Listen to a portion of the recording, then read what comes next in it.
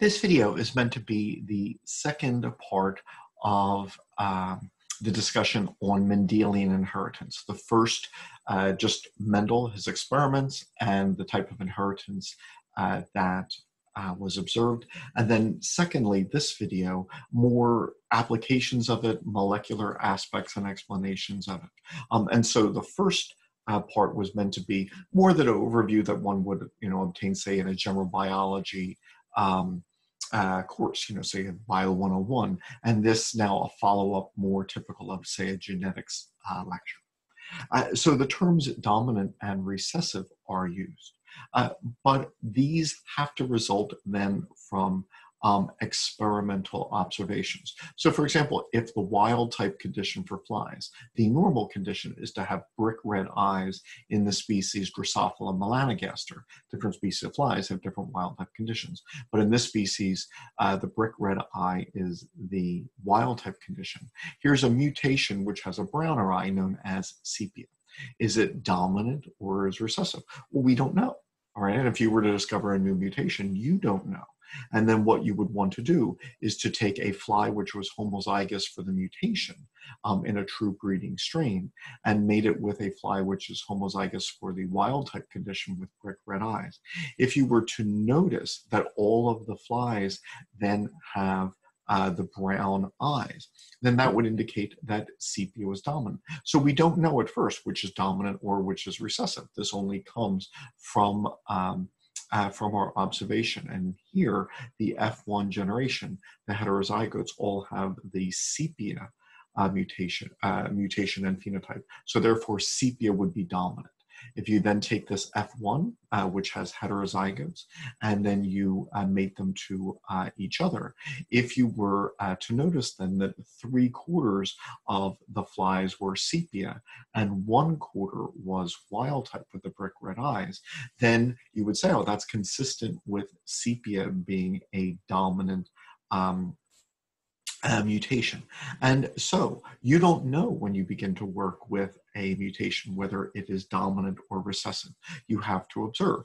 If you had gotten different results, so if the F1 generation had the brick red eyes, and this is what actually occurs, you would say that the wild type is dominant. If you were then to mate two of the F1 heterozygotes, and then you observe that 3/4 of the offspring were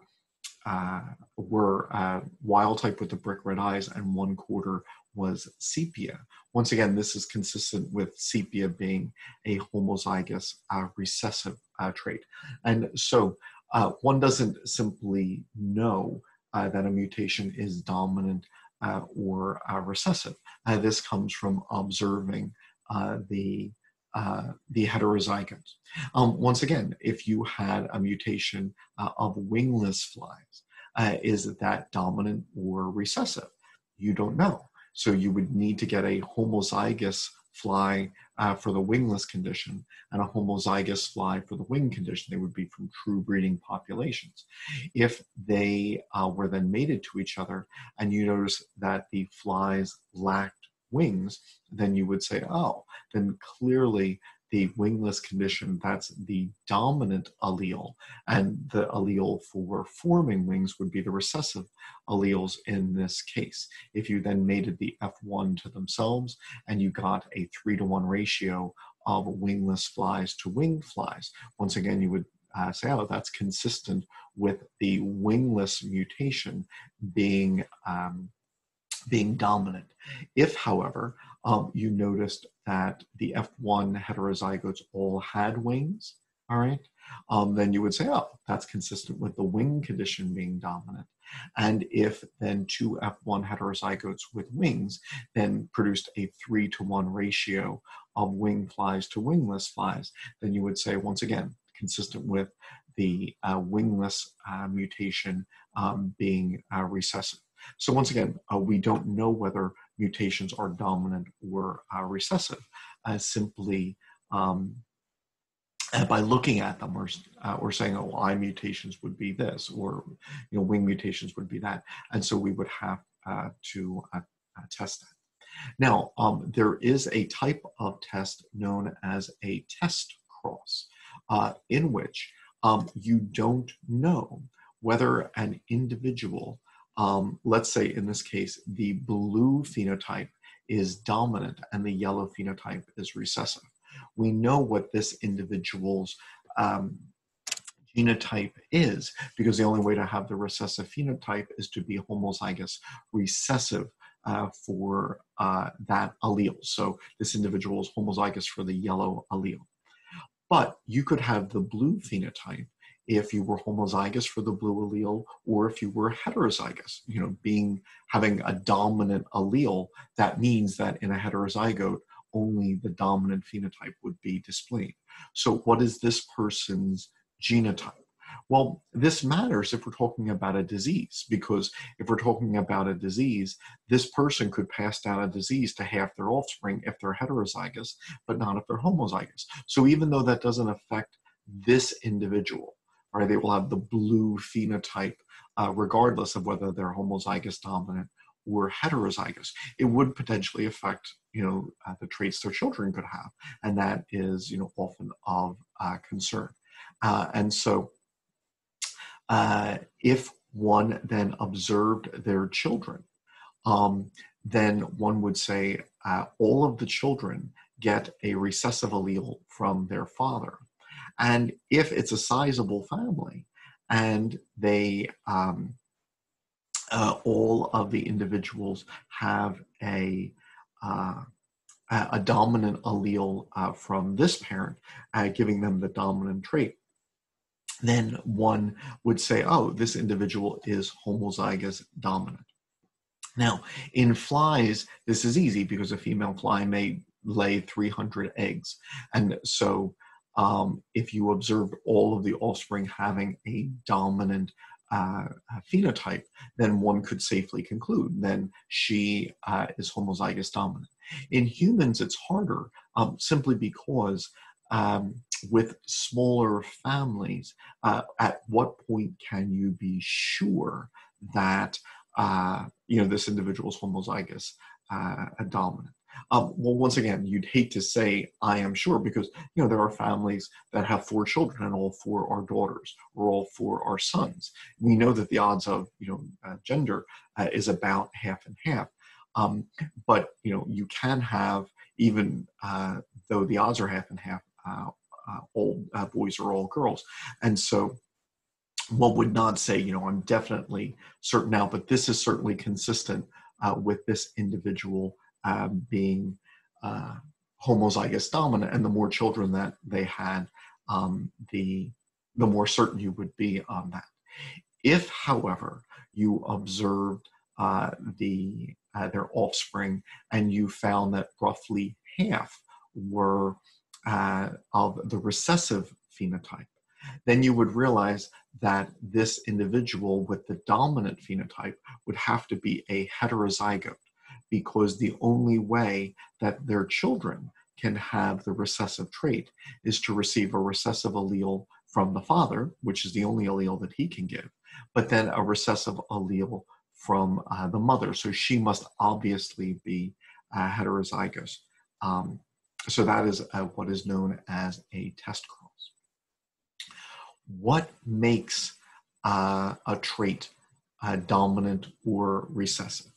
Well, in a genetics class, this is a little awkward to discuss, simply because I think it's just typical that one part of the course deals more with inheritance, and you can observe the phenotype, and then a different part of the course then takes a more molecular approach. But the answer is a molecular one. And so I am going to try to answer it molecularly, but once again, this may be an aspect of the genetics course which comes later.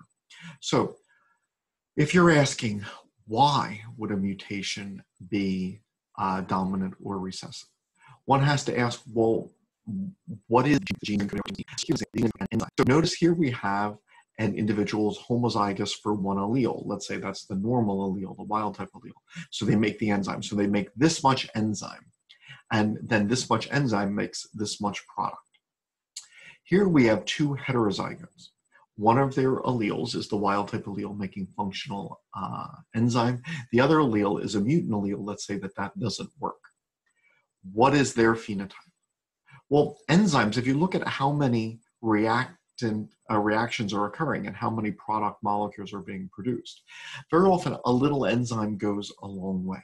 And so even though these two individuals are only making half of the normal amount of an enzyme, nevertheless, that half might be sufficient then for normal phenotype. I'm going to go through a few examples of this in just a second. And so this would then be an example, and enzymes are a good example of this, of when a mutation would be called recessive.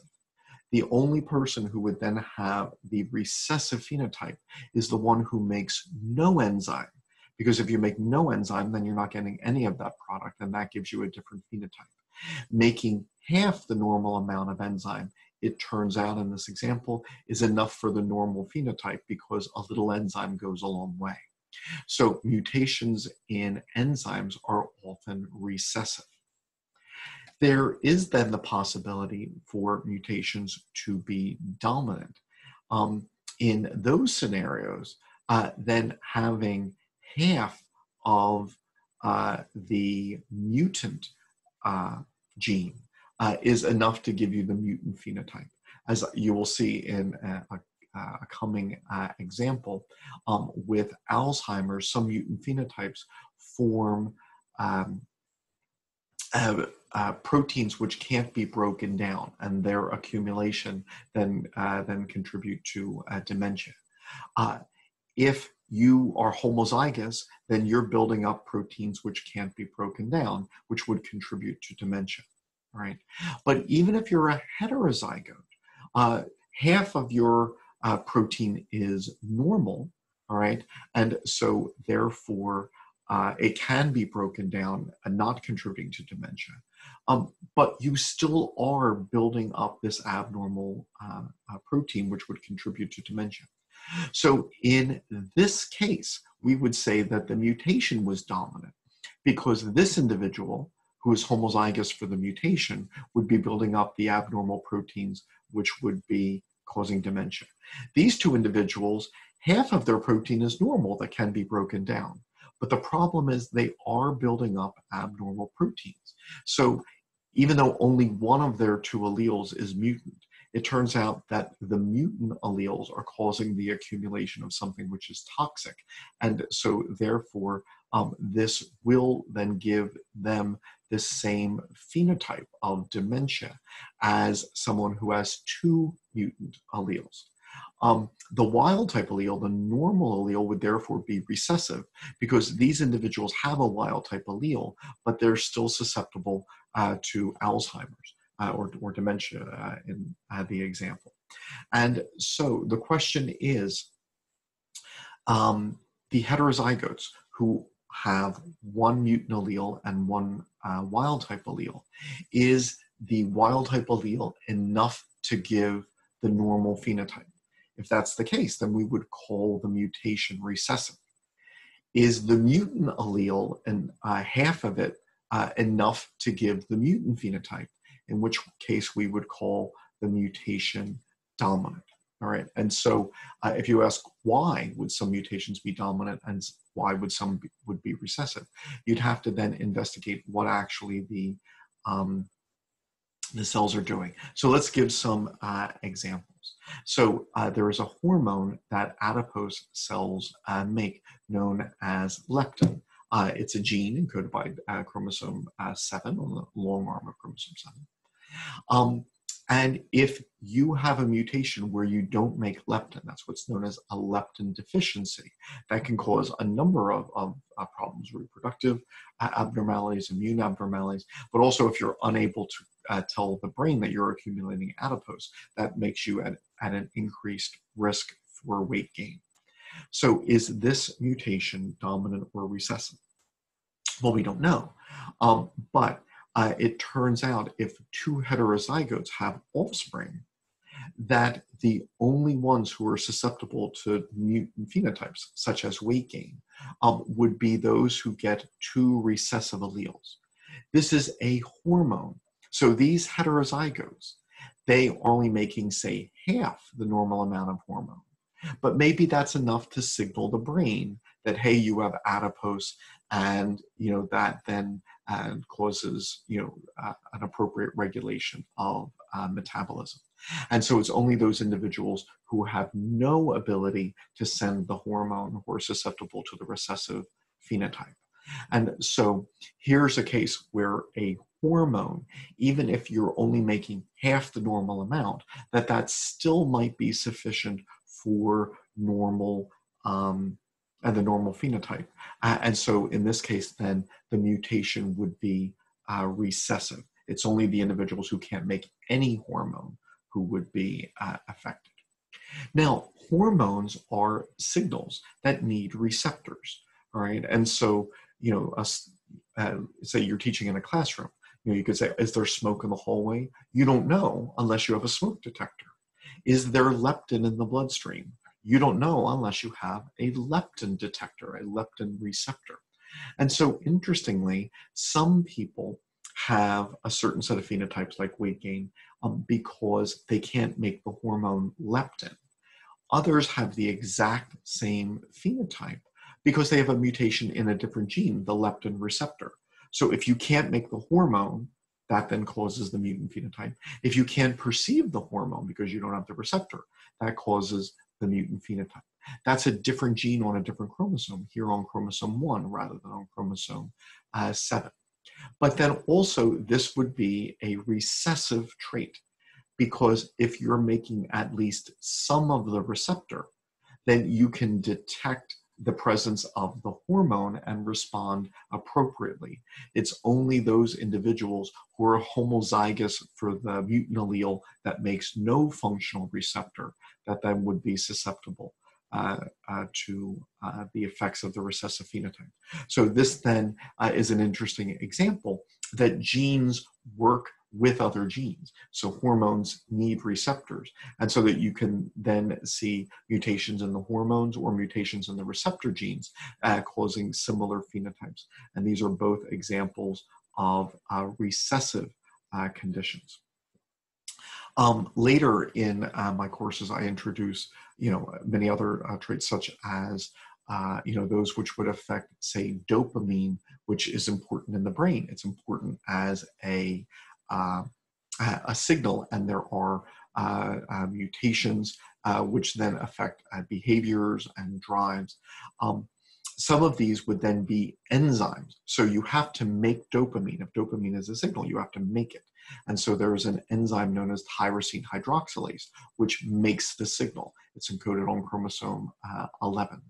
So those individuals who have a mutation which is non-functional, do they make dopamine? Well, it turns out that homozygous individuals would, but so too would heterozygotes. That a heterozygote who has half of the normal amount of the enzyme which makes dopamine, nevertheless would make dopamine. And once again, enzymes very often have a condition where a little goes a long way, and thus individuals would have the normal phenotype, whereas the individuals who have recessive alleles, they can't make any dopamine. They would be the only ones to have the recessive phenotype. So if being able to make half the normal amount of dopamine is sufficient for the normal phenotype, then heterozygotes would have the normal phenotype, and the wild type allele would be called dominant, and the recessive and the mutant allele would be called recessive.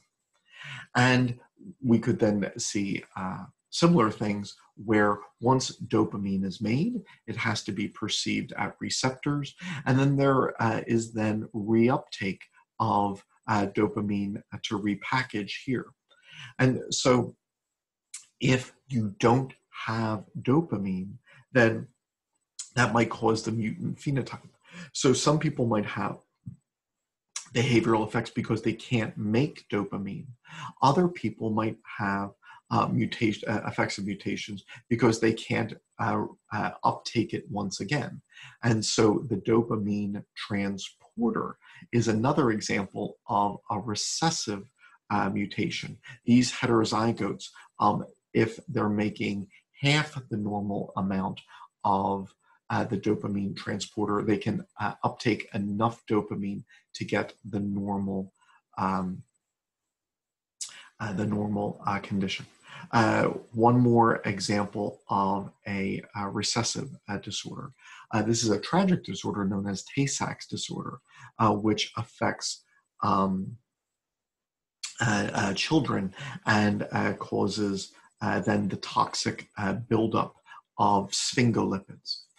If if an individual has two normal alleles, then they make the enzymes which break down these toxic byproducts.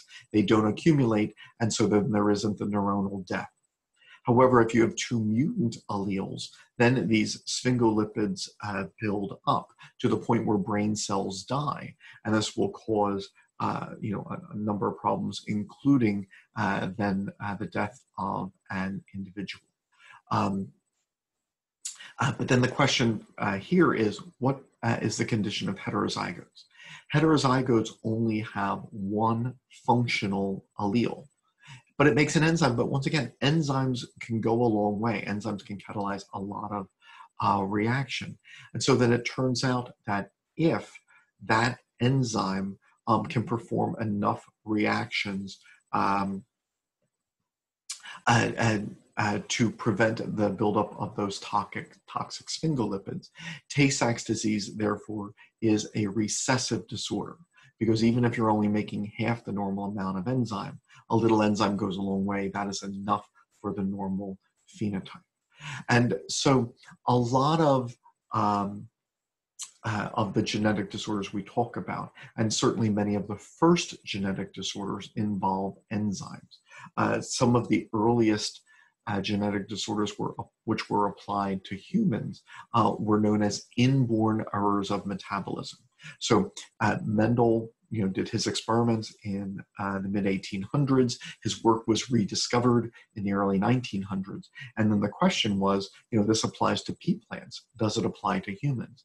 And so people looked at, here are these inborn errors of metabolism, which we now know as, enzyme disorders, where these are recessive and follow Mendel's pattern of inheritance. So it was realized, wow, Mendel not only discovered something in pea plants, he discovered a pattern of inheritance which applies to human disease as well. And once again, these inborn errors of metabolism, like phenylketonuria, they involve enzymes. A little enzyme goes a long way. So a heterozygote, even though they're only making half the normal amount of enzyme, that's enough for the normal phenotype. So this carrier can pass the disease on to their child, but they don't themselves have the disease.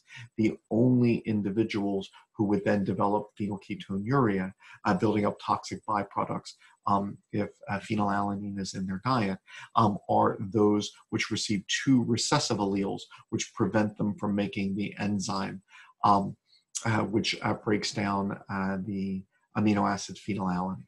Right. So these are examples of recessive disorders. Before I get to Alzheimer's, once again, very often there are metabolic pathways which involve multiple genes. And so you might observe that there are multiple genes which contribute to a trait. So some individuals who, for example, had microcephaly, some might have a mutation in one gene on chromosome 8, some might have another mutation on chromosome 1, but if one of the mutations was a recessive mutation, then they might find that the mutation in the other gene is as well, because in that pathway, heterozygotes having some of the normal condition, some of the normal protein would be sufficient for the normal phenotype. Getting to Alzheimer's disease, this is an example of a dominant disorder because there is a protein which is made. It's known as the amyloid precursor protein. And if it is cleaved by an enzyme, alpha secretase, it then is broken down, and you don't get accumulations of this toxic protein buildup. However, if instead of making the enzyme alpha secretase, if you're making beta secretase to break this down, then you're getting a fragment which will accumulate, resulting in Alzheimer's disorder. Right, so you can have in neural tissue just these tangles of abnormal proteins. All right. So there are multiple genes involved in this. So ApoE, and then genes such as presenilin 1 and 2. Now, here would be a more complex condition, whereas the ApoE mutations would greatly increase the likelihood of Alzheimer's in the recessive condition, but that some of these then are dominant because in the heterozygotes, then the mutant fragment is developing, which is once again resulting in those tangles. So there are multiple genes involved, as is known, but then mutant alleles of certain of these genes cause dominant mutations for the amyloid precursor protein, and then presenilin 1 and 2 result in the accumulation of these plaques.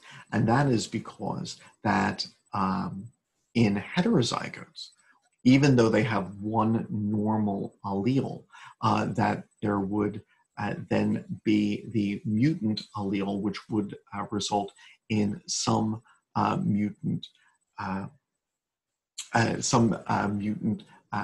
fragments developing. So once again, if someone is wild type and has two of the normal alleles, then this amyloid precursor protein is broken down normally into fragments which are further degraded and nothing accumulates in the brain. However, mutations which result in abnormal cleavage products will then cause a product which slowly accumulates. This is known as a dominant mutation because this then cannot be broken down further. And so then it accumulates and accumulates over time. And then as a result, even in heterozygotes, you would then have these fragments causing the deterioration of neural tissue. And so here is an example of a dominant mutation in which the heterozygotes would be affected. Okay. So in a dominant inheritance pattern, notice that if one individual is heterozygous, that half of their offspring then get a recessive allele for the normal phenotype, and then half of their offspring get the allele which will cause Alzheimer's. And so in this case, the heterozygotes are affected. We'll mention in a subsequent topic that this is actually a little more complicated. I don't want to get into it just yet. The reason I'm having this individual be a heterozygote is actually because homozygous individuals would actually die. But I'll get back to that later. And so this is one of then the challenges if one develops Alzheimer's and says, I carry this mutant allele causing Alzheimer's. One may have already by that point then passed it on to half of their offspring. Now notice that this mutation on chromosome 21 for the amyloid beta precursor protein is also inherited in a dominant form, just as presenilin 1 mutations on chromosome 1 are. So just as we saw with leptin and leptin receptors, that in a certain pathway, that mutations were then likely to be recessive. Here we see that there are multiple genes involved in these amyloid precursor protein breakdowns, and so then multiple different genes were being inherited in the same way through a dominant form of inheritance. Then evolution and natural selection acts on these differently. So let's say that there is a certain mutation for an enzyme which is recessive. If this is recessive, then heterozygotes are normal. They don't have, say, the disease. And so natural selection would not act against these individuals. They would live, they would have children, and then they could pass on the mutant allele. And so when mutations are recessive, they are likely to persist in the population because many of the individuals who have the mutation are going to live and pass on the mutations. So if a mutation is a disadvantage, if it's deleterious, its frequency could decrease in a population, but in a recessive gene, it would decrease more slowly. If a dominant mutation is expressed from an early age, then this individual is not likely to pass on the mutation if it gives a disadvantage. So if I had a mutation which then made me less likely to survive or less likely to have offspring, then I'm less likely to pass it to the next generation. I might die before reaching reproductive age. So selection could act against dominant mutations if they're deleterious more quickly. So when we look at the mutations which cause genetic disease, we often talk more about the recessive examples because they tend to persist in the population longer. Selection doesn't act against some of the carriers, the heterozygotes, because they don't have the negative consequences of the mutation. In contrast, selection acts against dominant mutations. These tend to decrease in frequency more quickly in the population. The examples that I just used of Alzheimer's disease, that was then interesting because it affected individuals not early in life before they have children, but later in life. So once again, if natural selection makes dominant mutations less likely to pass on, it is not surprising then that the examples that we have are very often things like Alzheimer's or Huntington's disease, things that affect you later in life, because by the time that they're affecting you, giving you a disadvantage that, say, natural selection might act on, you have already passed on the alleles to the next generation. So here's kind of a silly example of that. Let's imagine that in the zombie apocalypse, a zombie mutation gets passed on to people. How quickly will natural selection work against this zombie mutation? Well, let's imagine first that the zombie mutation is dominant. If that mutation was dominant, then the children of the zombie who get the zombie mutation, then they walk abnormally, and then they can go to a zombie hospital and, let's say, get cured. Okay. Here are the children who were not sent to the zombie hospital because they walk normally. All right. If it's a dominant mutation, then anyone who received the zombie mutation would then have this abnormal gait. So these individuals, you can then be confident, didn't have this. And look at the grandchildren. They're all walking normally. So, natural selection, in this case, this was, taking care of individuals in a zombie hospital, that weeded the zombie mutation out of the population rather quickly. However, if the zombie mutation was recessive, all right, so if someone gets exposed to a zombie, they now have the zombie mutation. They pass it on to their offspring. But they walk normally. They're not taken to the zombie hospital because, look, they're walking normally. But then one looks at the grandchildren, all right? Here, one of them is clearly not walking normally because the children included heterozygotes who could still pass the disorder down. If all of the individuals who have the zombie mutation were taken to the zombie hospital, then we could have, eliminated the zombie mutation from the population.